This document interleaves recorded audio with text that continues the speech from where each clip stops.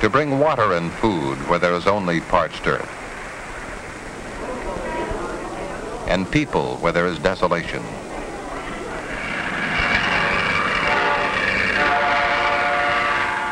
To bring freedom of movement where there are imposing barriers, and commerce where nature has decreed there will be isolation.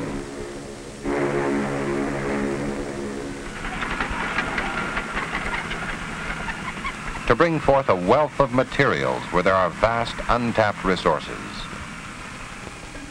and a wealth of knowledge where there is uncertainty. To perform a multitude of peaceful tasks for the betterment of mankind, man is exploring a source of enormous, potentially useful energy, the nuclear explosion.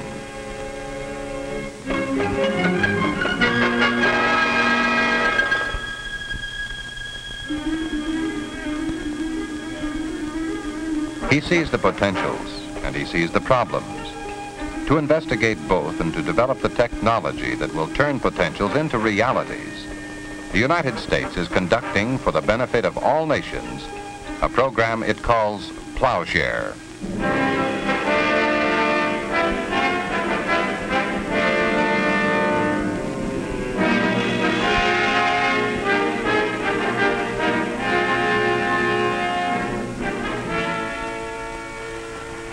Today, this scene of preparation for a peaceful nuclear explosion is at an experimental site.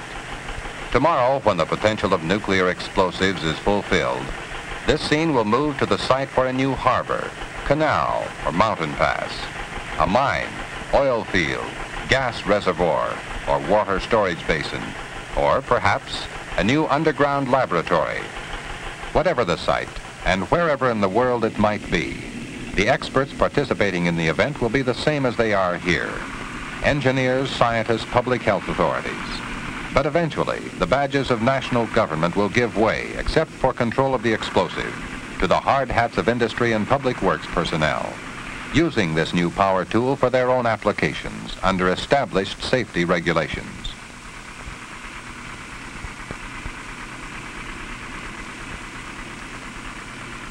This is the day of reality that Plowshare is working to fulfill, when it can deliver to mankind a proven tool and a proven technology. Mankind wears many faces, lined with suffering from many different hardships. But there is a basic, frustrating problem common to all. Many of mankind's pressing needs can be accomplished only by undertaking earth-breaking and earth-moving projects that are too large or too costly with today's energy systems. Man has performed useful tasks with conventional explosives for centuries, but he has recognized and lived with their limitations. He knows that a conventional chemical explosion releases the energy that bonds atoms into molecules. But he also knows now that there is a far greater source of energy within the atom itself, the energy that holds together the heart of the atom, its nucleus. This is the energy released in a nuclear explosion. Energy so enormous that man must express the yield or energy release of nuclear explosives in terms of the tons, thousands of tons, or millions of tons of TNT required to produce an equal amount of explosive energy. But in grasping the full potential of peaceful nuclear explosives, man looks not only to their great energy, but also to their relative size and cost. He sees that a 10-kiloton nuclear explosive, for example, could be as small as 15 inches in diameter and 3 feet long. The price would be about $350,000. The equivalent 10,000 tons of TNT would fill a sphere about 73 feet in diameter, with a price tag of about $5 million. Furthermore, if he increases the nuclear yield 200 times, up to 2 megatons, the package is only about 2 feet greater in diameter and 7 feet longer, and the price barely doubles. To increase the yield of the TNT 200 times, he would have to increase the size of the explosive 200 times, ending up with a pile of TNT weighing 2 million tons, which would fill a coliseum twice.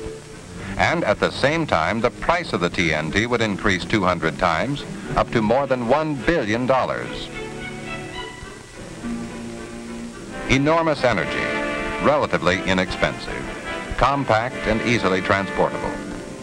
This is the new power tool that Plowshare would add to man's resources of useful energy, to do jobs never before practical or even possible.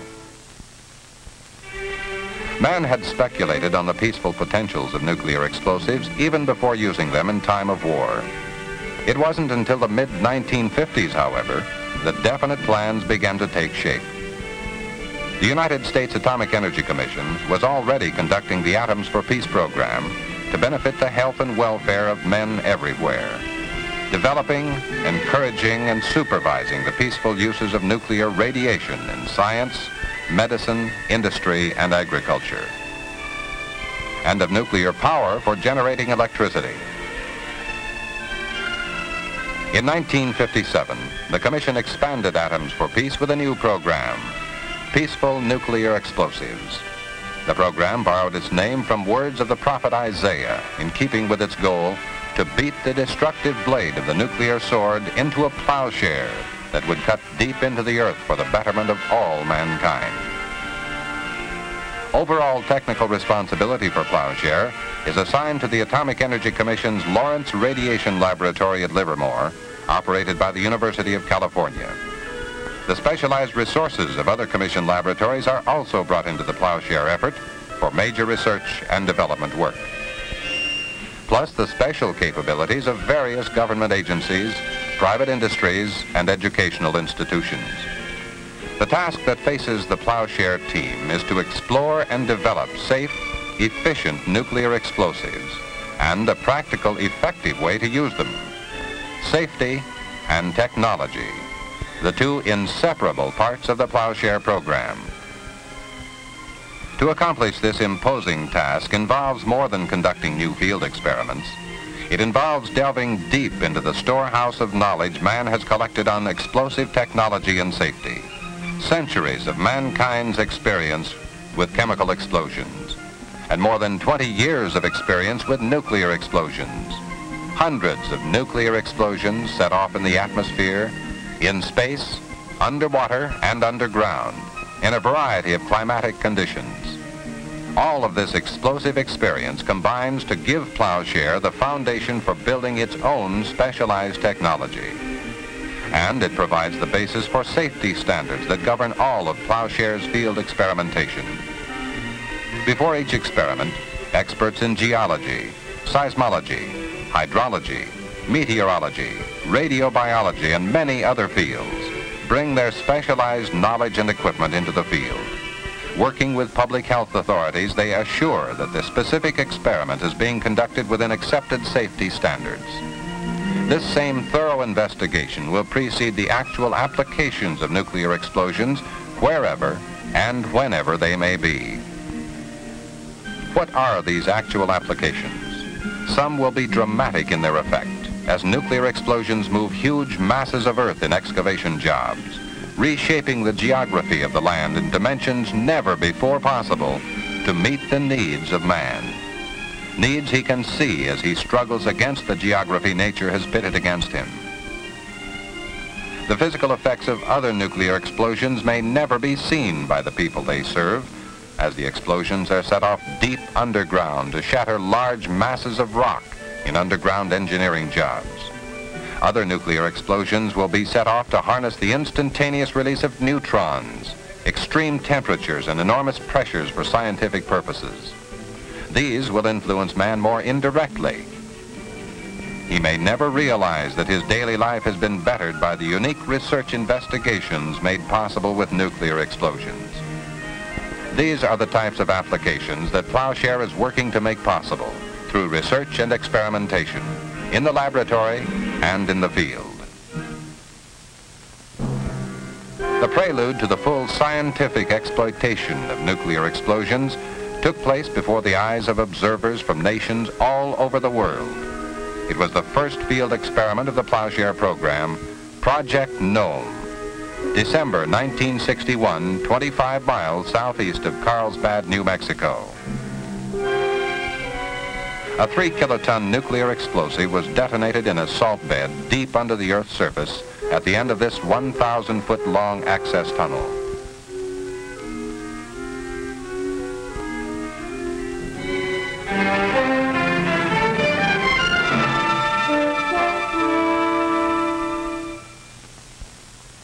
Several months after the Nome event, reporters and photographers gave the world its first look at a nuclear blasted laboratory.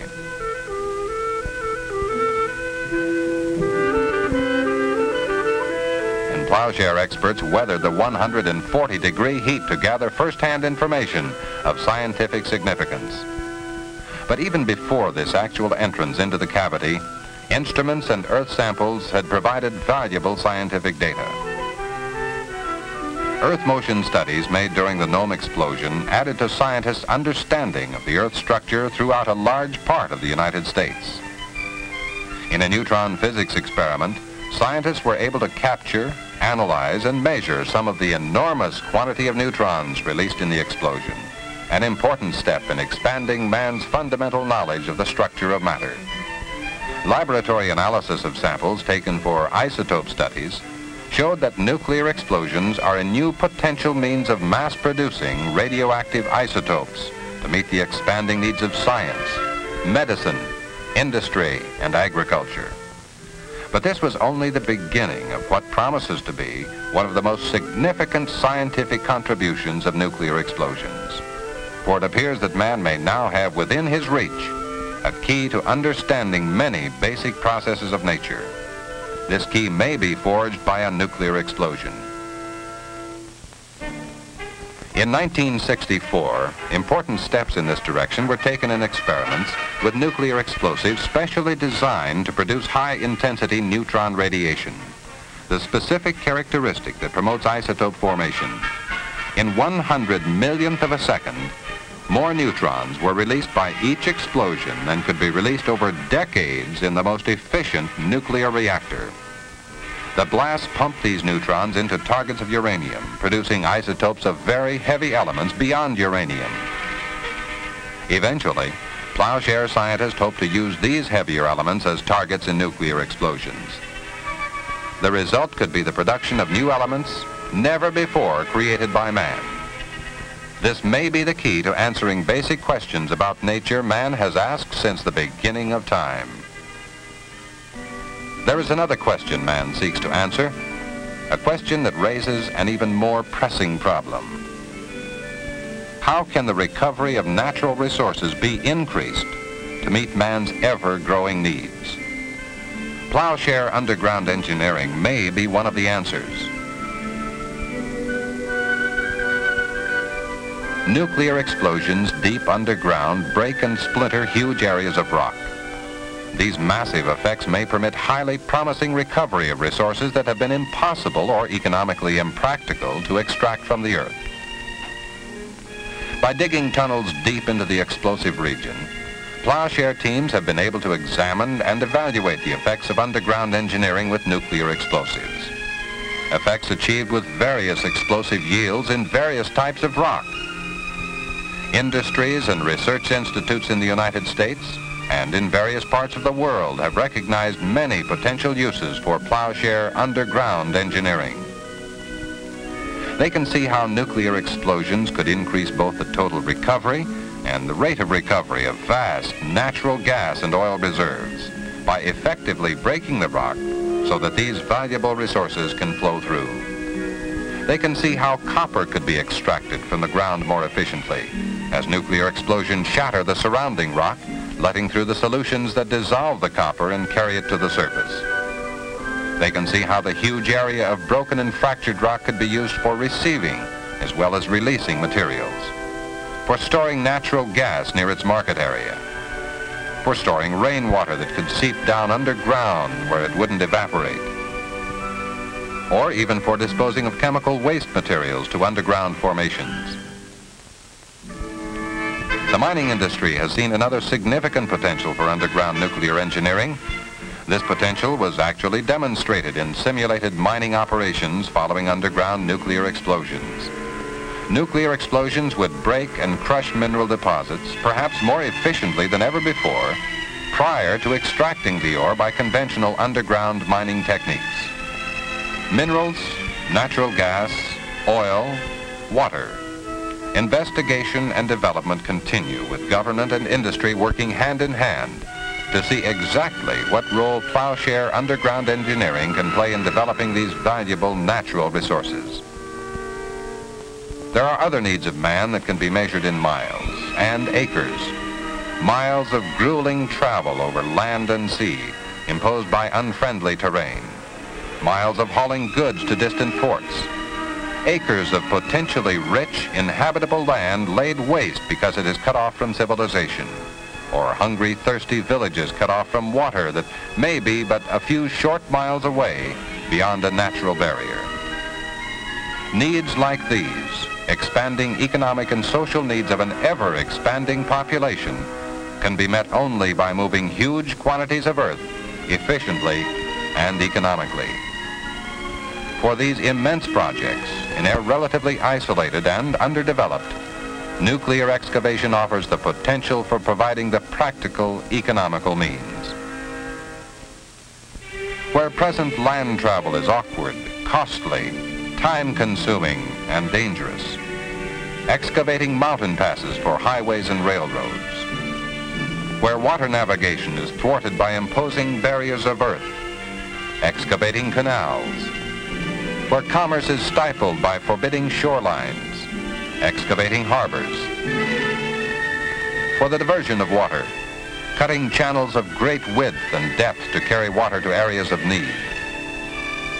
Nuclear excavation also presents great potential for industry. For example, in the quick and economic removal of earth overlying deeply buried mineral deposits.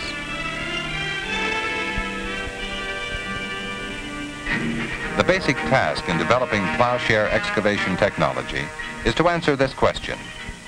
In order to produce a large crater with specific dimensions in a specific earth formation, what size explosive is required and how deeply should it be buried?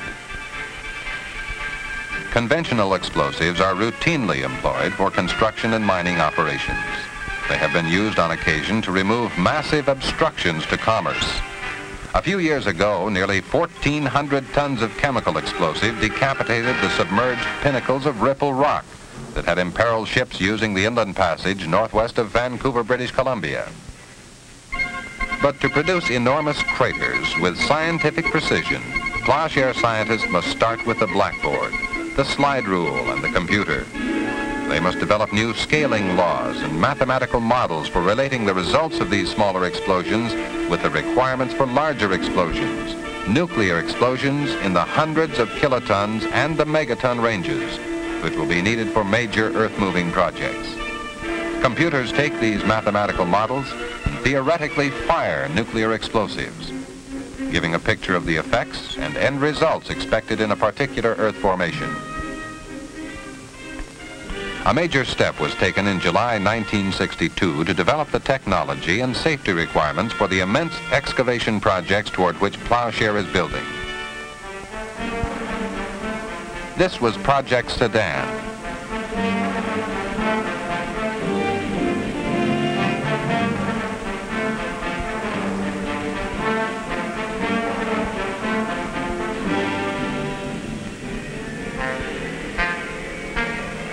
The 100-kiloton nuclear explosion excavated more than 6 million cubic yards of earth in a matter of seconds. The result was a crater more than 1,200 feet in diameter, the length of 4 football fields, and 325 feet deep, the height of a 32-story building, created in less time than it takes to describe it. To clear a volume of rock the size of the Sedan crater with conventional methods would require more than 2,000 tons of chemical explosives and 25 pieces of heavy earth-moving machinery over a period of at least 6 months. Estimates like this have prompted experts to consider using nuclear explosives to do these immense tasks never before economically feasible. But as man looks to the potentials, he is not overlooking the problems. Obviously, the same characteristics that enable nuclear explosions to perform enormous useful tasks can also present hazards if they are not properly controlled, particularly in excavation projects.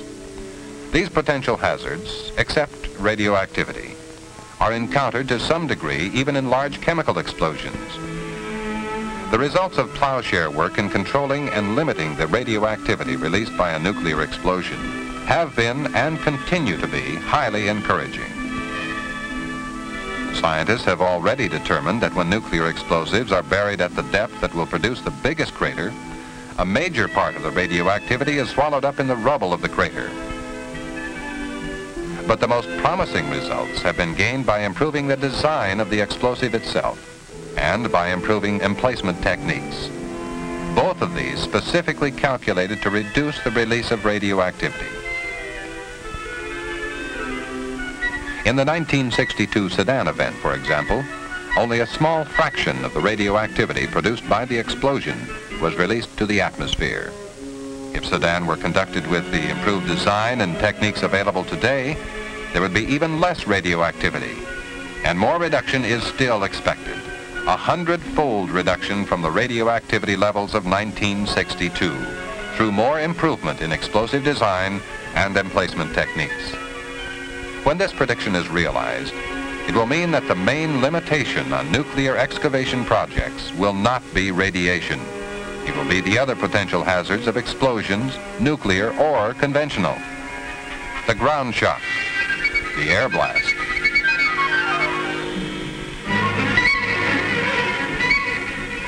and the dust cloud. Just as with radiation, these other safety problems are subject to control by selecting the minimum yield necessary to do the job, by thoroughly examining the local earth structure and local buildings, by timing the event for the right weather conditions, and by temporarily relocating people and livestock. Each of these potential hazards is being carefully studied to determine the exact controls that will be needed in future large-scale projects. Although single nuclear explosions to form circular craters like Sedan have been used to develop basic technology and safety requirements, far more practical value is expected from detonating nuclear explosives in rows to form long ditches. Men have visualized the uses for this type of explosion in digging enormous mountain passes and huge canals. Several projects have already been suggested to Plowshare. A typical mountain cut would be like the one suggested in California's Mojave Desert. Demands placed on railroads and trucking for faster schedules, and the motoring public's demand for greater efficiency have led to a closer examination of one of the West's major transportation arteries. Rerouting railroad and highway traffic over the most direct path through the Mojave Desert, saving countless dollars and man-hours, would mean cutting through an imposing barrier, the Bristol Mountains. It would mean excavating a mountain pass 2 miles long, moving 68 million cubic yards of earth. This project, or a similar mountain cut, would be an effective demonstration of Plowshare's potential with rows of nuclear explosives, if all of the safety requirements can be met. But there is no doubt that most applications for nuclear excavation would be not in the United States, but in other countries. The most dramatic example so far is in Central America, the blasting of a sea-level Atlantic-Pacific interoceanic canal.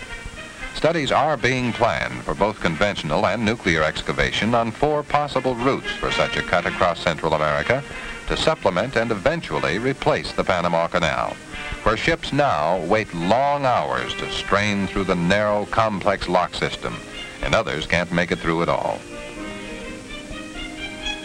Before long, it will be inadequate. Even before it was built half a century ago, the complexity and limitations of this lock-type canal were realized. Men dreamed of a sea-level canal, but it remained a dream. Plowshare may be able to make that dream a reality, and it is being considered. It is estimated that for certain routes, nuclear explosives could excavate the sea-level canal at 1/3 the cost of conventional excavation and in considerably less time.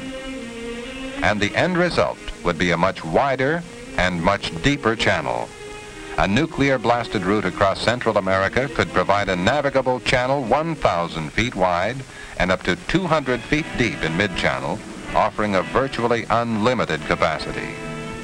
No wonder this enormous project has so stimulated the imagination of the world. For a canal of this immensity, representing years of planning and development, complex engineering, and precise execution, would be one of the greatest civil engineering feats of all time. And so the planning and the search for more needed information go on, as Plowshare builds toward the technology needed to accomplish the proposed projects we have seen, or any other projects of equal magnitude. Basic results of peaceful nuclear explosions have been demonstrated in moving huge quantities of earth, in breaking and fracturing masses of rock deep underground, and in providing man with new scientific knowledge. But these results are still potentials, and much work remains to be done before these potentials can be turned into the realities that will serve the specific needs of men in various parts of the world. When any one of these specific applications comes to pass, whenever the time and whatever the place, it will mean that in experiments like the one being prepared for here, the technology and safety of peaceful nuclear explosions have been thoroughly developed and demonstrated. Furthermore, when nuclear explosives are chosen to do a job, it will mean they are doing a large job cheaper than could be done with conventional methods. Or, more likely, it will mean they are doing an immense job that would be impractical because of time and costs, or even impossible with conventional methods.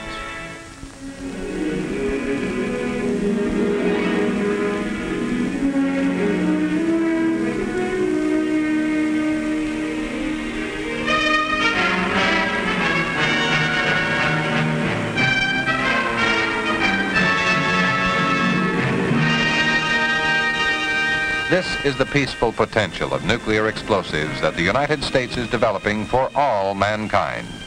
In the program it calls Plowshare.